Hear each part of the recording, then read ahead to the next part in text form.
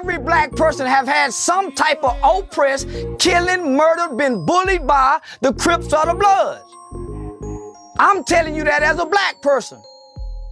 Tookie used to take the youth workers' snack lunches and smash the apples on their head. They started out bullying the community. They never stopped. They never stopped. So there's been nothing good in 50 years. They don't have a foundation, no laundry mats. They don't have nothing but death and destruction. If you go in their neighborhoods, you gotta submit to them. You can't just be normal. You can't be a square kid.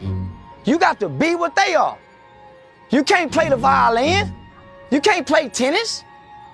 Why you think out of every game, everybody got to be a shooter or a killer? They don't raise bank executives.